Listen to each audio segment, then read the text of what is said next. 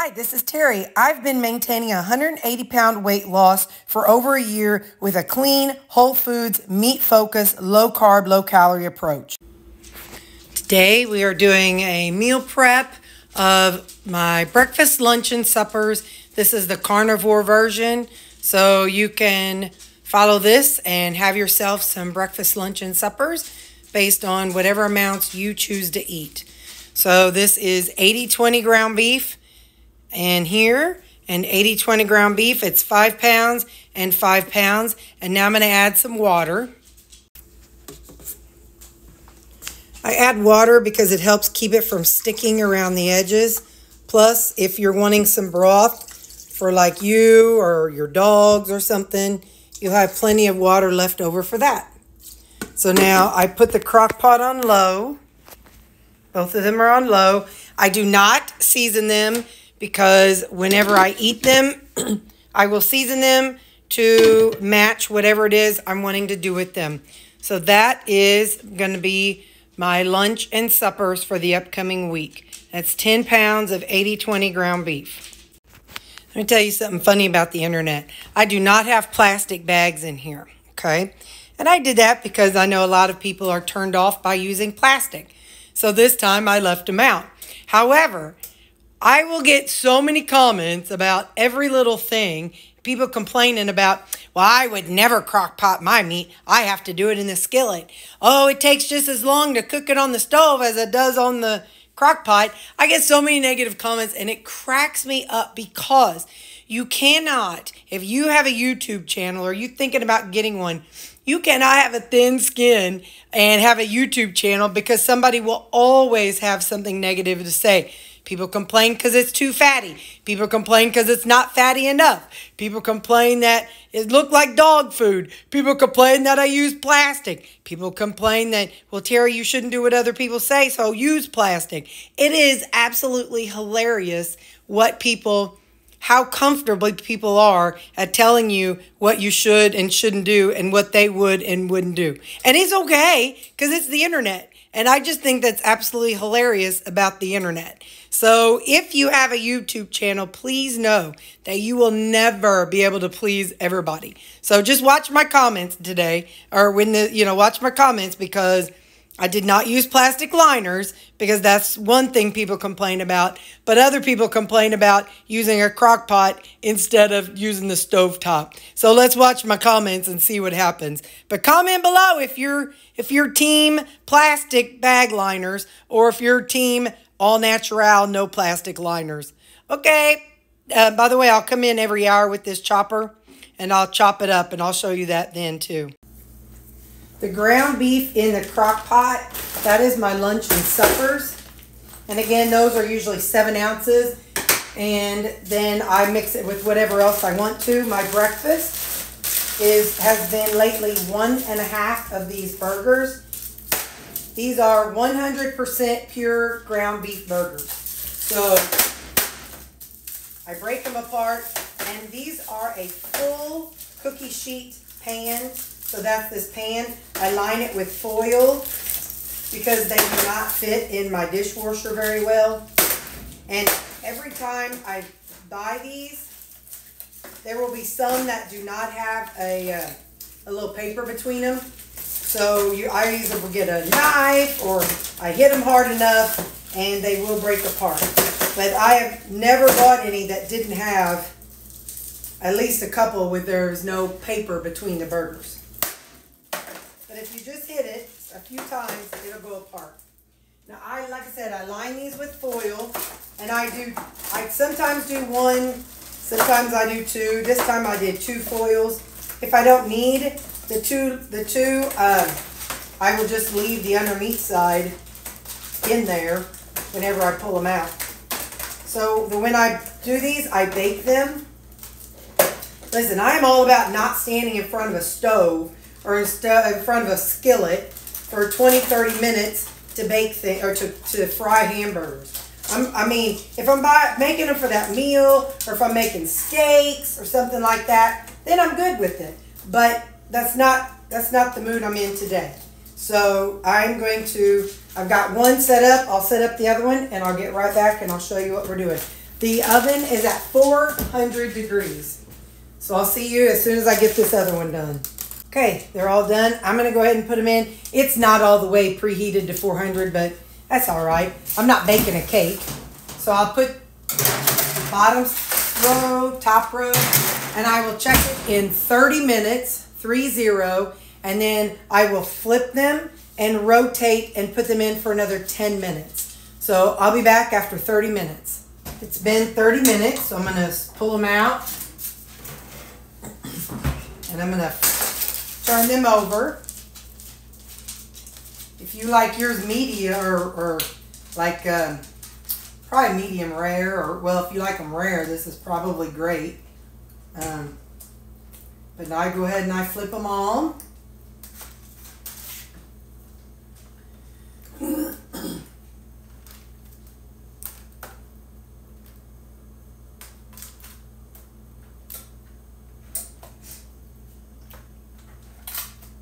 And then I swap shelves.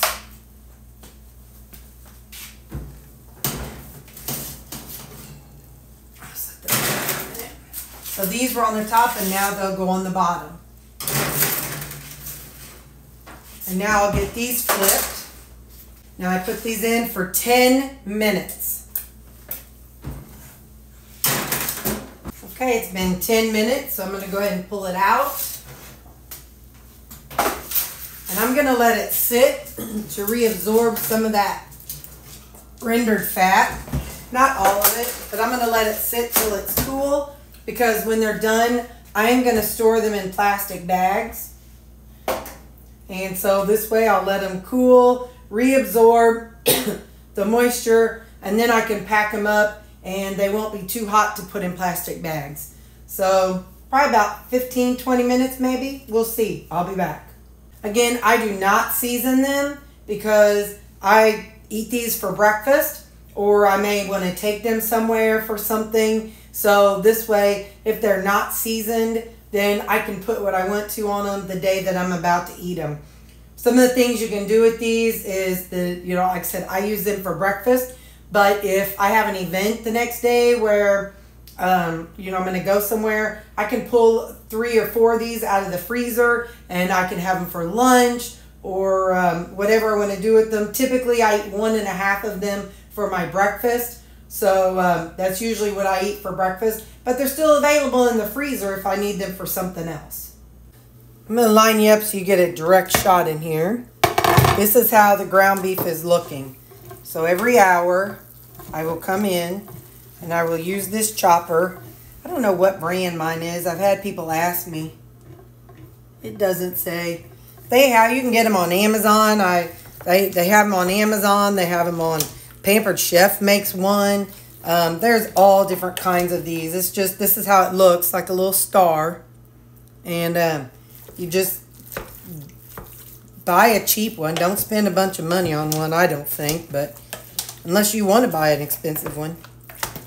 But I come in every hour and I chop it up. Why do I do this? Because I don't want to spend a bunch of time over a hot skillet. And I need to mass cook my meat. And so if you don't mass cook your meat, then you could definitely do this over a skillet. The texture is more wet. So when I do this for my ground chicken, and I want to turn that ground chicken into riced chicken, I will saute that in a skillet after it defrosts. So that's one. Let's come over here to the other one.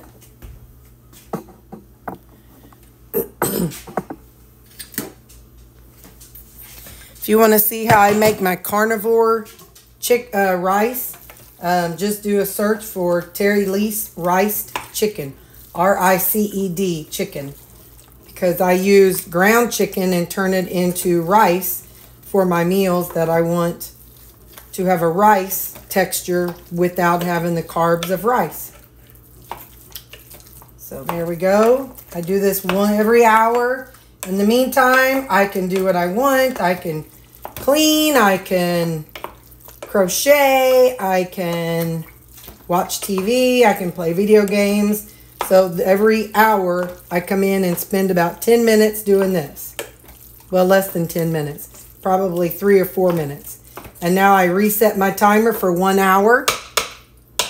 And I will be back in 1 hour. All right, it's been about 20 minutes. Let's bag these up. These are some bags that one of my subscribers, Marie, sent me. They're perfect portion bags. And they are, I'm going to put these in these and then pop them in the freezer. So first off, I'm going to take, because these make 18 if I use 1.5 servings. So I need to break 8 of them in half. 1, 2, 3, 4, 5, 6, 7, 8. So now you can see that they have reabsorbed a lot of that, or well, most of that moisture that was down there. There's just some extra rendered fat and stuff. You could add some water to this and make a roux out of it or whatever you wanted to. So in the meantime, we are going to, I should have opened these bags, but that would make too much sense. Now I'm not going to make you watch this if I have to do that every time. I'm going to take 1.5 burgers and I'm going to drop it down into the bag. Let's do another one. And then I'll do them all myself off camera so you're not watching me suffer. So another 1.5 burgers. So I'm going to go ahead and do that. And these are perfectly cooled. They're not hot. So it's going to be fine to put them in this plastic because they're not like going to be melting it or anything. So I'm going to go ahead and finish that and I will be back. Okay, so I've got them portioned out in 1.5 burgers. And now I'm just going to plop them in here and I'll toss them into the freezer. And then it makes it easy because every evening I go on and do my prep for the next day at work. And I can pull one baggie out. And by the time I get to work, it is defrosted. So now I've got my perfectly portioned breakfast. And I just labeled this Ziploc bag as breakfast burgers. I did not individually package them last time, but I think this will be a lot easier this time. So I'm going to pop this in the freezer. It's been another hour.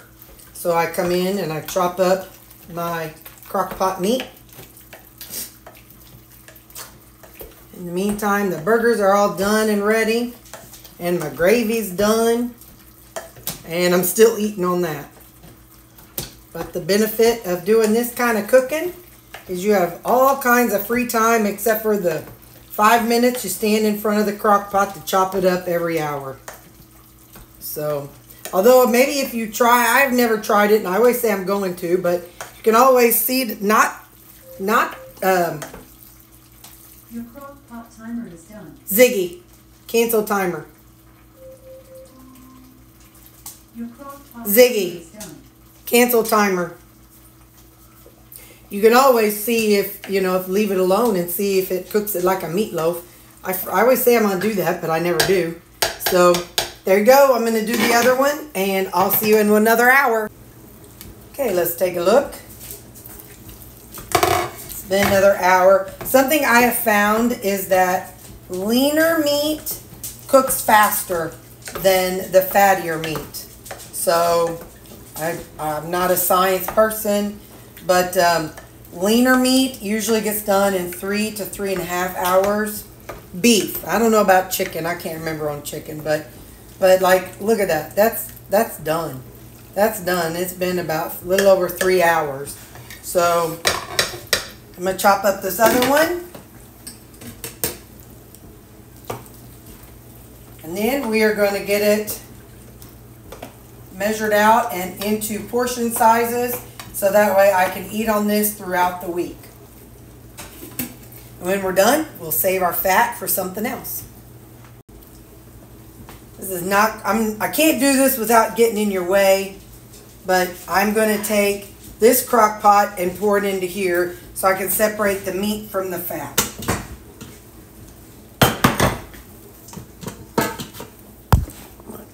See if I can. I know I'm going to get in your way, but it's the only way I can do it. Oh, it's heavy. It's heavy. It's heavy. Okay. Now set it back over here.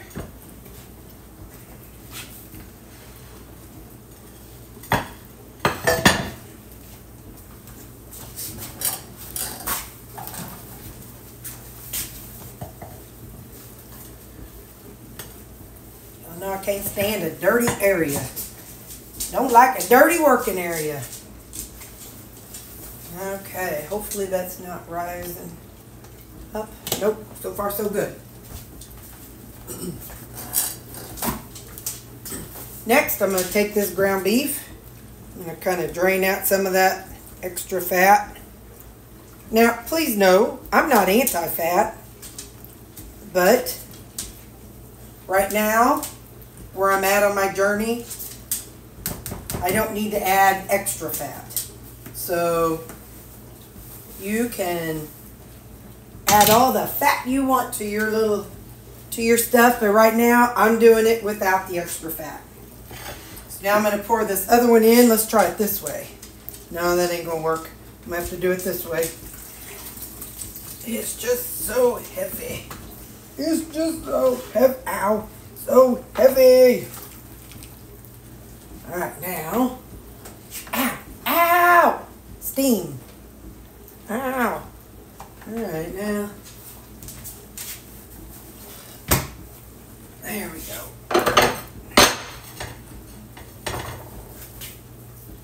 Okay.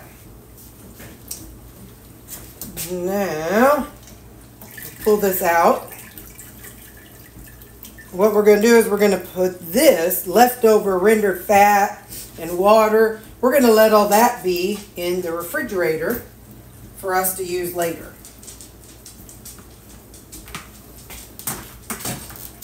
So I'm going to set this over here for a second.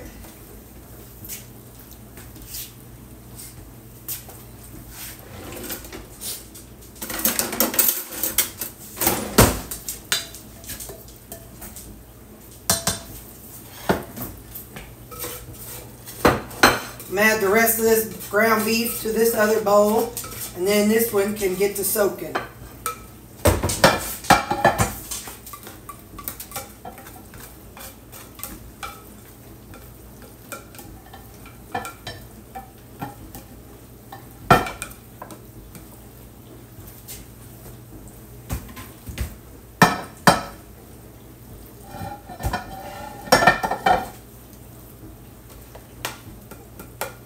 Alright, now I'm going to put this in the sink and let it soak.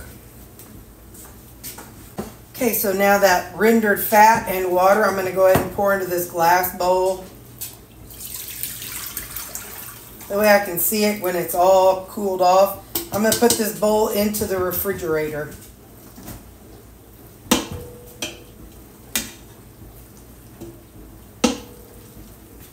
At this stage, you can do whatever it is you want to do with it. So you can bag it up in 1 pound things for your family, 1 pound servings for you. Whatever it is your goals are, whatever it is your needs are, you can just do that at this stage. So right now for me, I'm doing 7-ounce servings. So I'm just going to scoop it up until I get 7 ounces. And this is a rinky-dink spoon, so I need to get a bigger one. So give me just a second.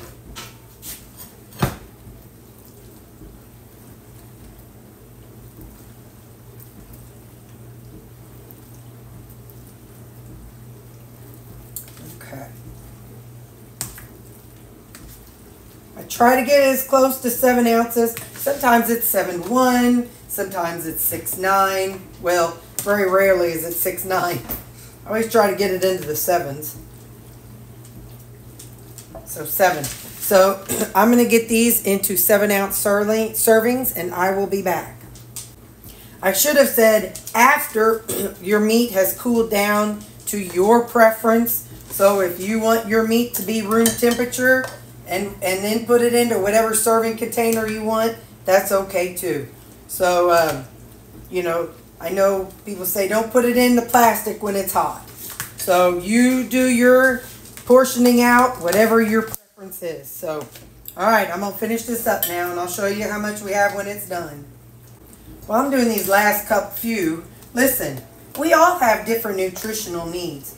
So while my 7 ounces might work for me and what my goals are, you might need 8 ounces. You might need 10 ounces. You might need to add all that fat in there. So please know when you watch people do stuff, you need to gear whatever it is you're doing towards your own personal needs, and don't assume that whatever somebody else is doing is going to be an exact fit for you.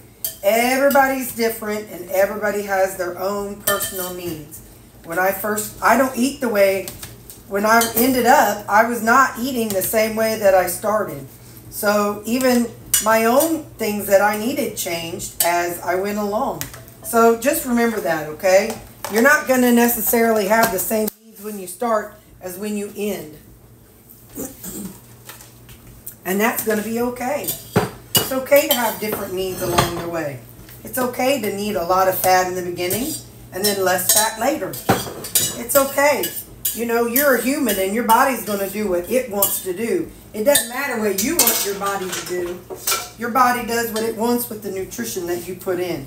So just know that as you watch people, always know that you might have to do something a little bit different, and that's going to be okay if you do.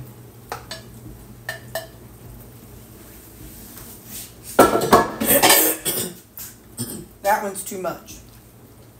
I'm not going to sweat it. It's an extra ounce, and I ain't going to sweat it.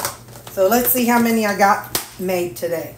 It honestly varies, and I think that's absolutely hilarious. I can do 10 pounds of 80-20 5 different times, and I will literally have a different amount each time.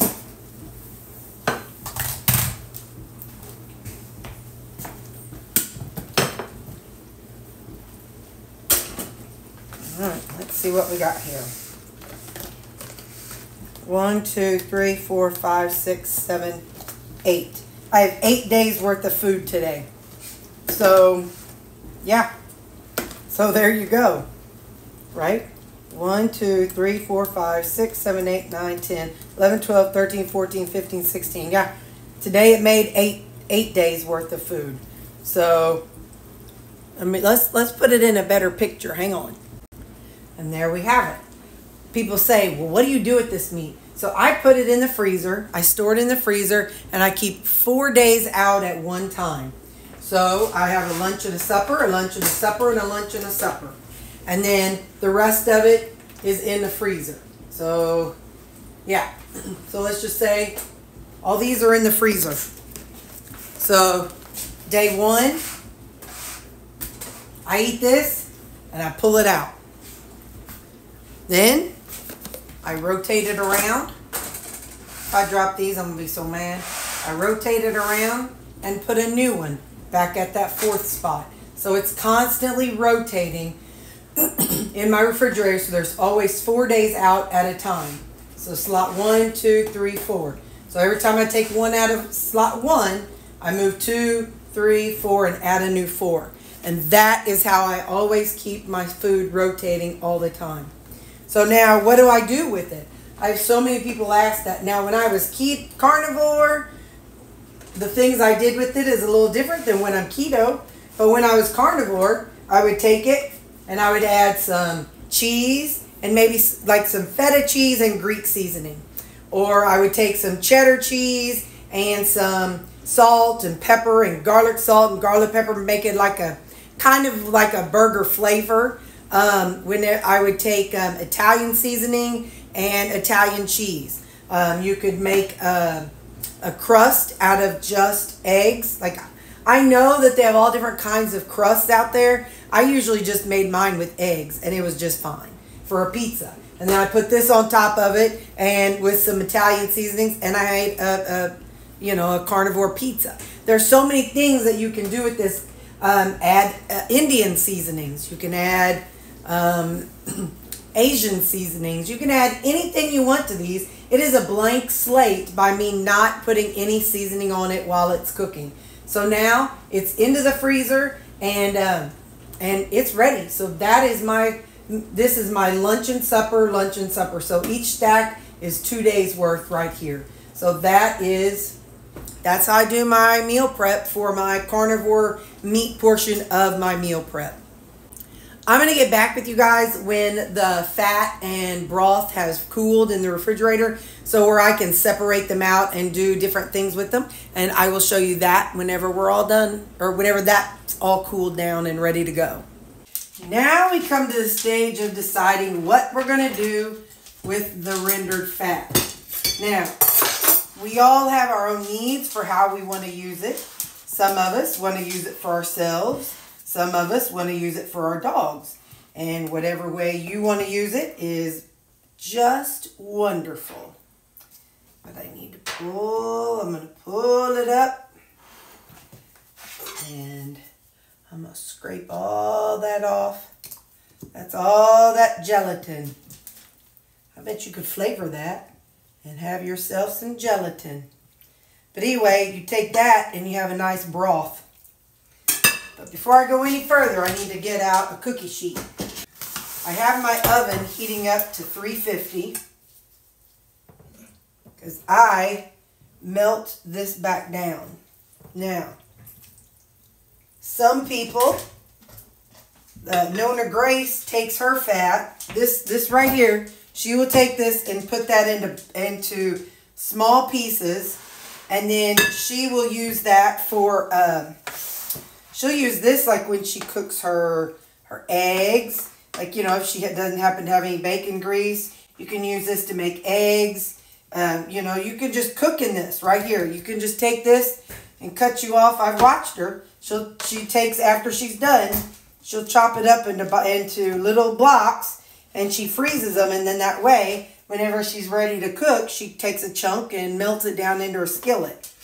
Now, personally, for me and my lifestyle, I have so much tallow in my freezer that it's actually should be a crime, because I got a lot of free suet from some local people that were buying cattle or cows that were already processed. So I melt it down and I'll make fat bombs out of this for the dogs. So so I've got my oven at 350, and then we're going to put this in the oven and I'll show you how it looks after it is melted. Now, this right here, I'm going to put scoop by scoop into this jar, and then you can use this in anything. You can use this in soups. You can use this in whatever your little heart desires. But the fat is separated from it. So, and probably what I will do is give this, see if Mom needs any. I have tons of broth in my freezer right now. There's something that fell down if one of y'all want to get it. I have a bunch of broth in my freezer right now, so I really don't need any more. I could just keep it and scoop it out and give bites to the dogs, because that's actually, after it's frozen, it stays in this gelatinous form, which I find interesting. But anyway, so yeah, I'm going to put a lid on this, and I'm going to label it, and I'll just call it broth clean. I'll put the word clean on there, so that way I know that it's not, you know, I could give it to the dogs. There's no onions or anything like that. The rest of this right here, I'm just going to give each dog a couple bites, and yeah, I'll show you when the fat's melted. Y'all, I lied to you. It wasn't in the freezer. It was in the refrigerator. So I left the lid not screwed in all the way, and now it's in the freezer. So now when it solidifies, or when it freezes up, then I'll tighten the lid in. I don't know what I was thinking. So yeah, but anyway, it was just in the refrigerator. So now it's in the freezer, in the jar, not screwed all the way down. And when it freezes solid, then I'll screw the lid back on. Okay, that's it. That's all I wanted to do was melt it. You're not trying to cook it. You don't have to leave it in for a long time. I think it was only in there like 5 minutes. And you can see the meat chunks in there. So now I'm going to put this back in the refrigerator and let it solidify. A lot of times I put it straight into the freezer, which that's kind of dumb. If I would put it in the refrigerator first and let it solidify, then I'll be able to chop it up and put it in the freezer. So that's the method I'm using today. Hang on. Okay, so there it's going to sit. And, oh, wait a minute. Let me get away from this can. I want something to blow up. So there it's going to sit until it hardens. And from there, I will chop it up and put it into bite-sized pieces, and they will look like this. See that white right there? That's what it will look like. In the past, I have left the dark stuff attached, and it makes it real gummy, but it really does better if I can separate, like I did tonight, if I can separate the brown broth from the white fat. So anyway, so that's what I do with mine. I will let it separate, or I separated it, and then I'm going to turn it into just little pieces of white fat. And I'll do something like this. Or something like this. Hey, easy, baby shark. So that's what I do with it. And they are just happy with that decision. So these have been sitting in my refrigerator. I wonder if I can pop it out. Hang on, let's see what happens. Is this big enough? Yeah, that's big enough. I wonder if I can pop it out. Let's just find out. Ah, looky there. There's just a couple little pieces. There we go.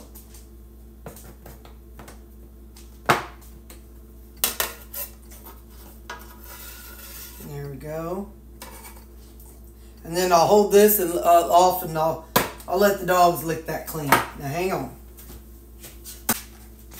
You got to get a container, and so now I'll put them into. These are really thin, looks like. So I'll put these into bite-sized pieces. Now I could kind of roll them inward. Roll them inward. Probably going to need a couple of these.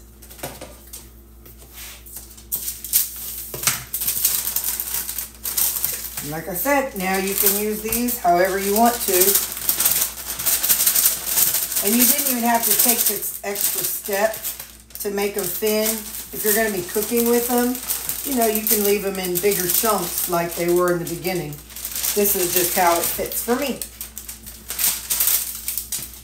So there you go. I popped these in the freezer, and free dog treats. Y'all have seen how I use them, and there we go. Free dog treats, free person fat bombs. There you go. That is the end of how I do my carnivore meal preps. All this meat will last me for 1 full week of lunch and suppers, but breakfast will last me 2 weeks. So I'll just have to make the next week of lunch and suppers. But these fat bombs, they'll last however long they need to. Okay, bye.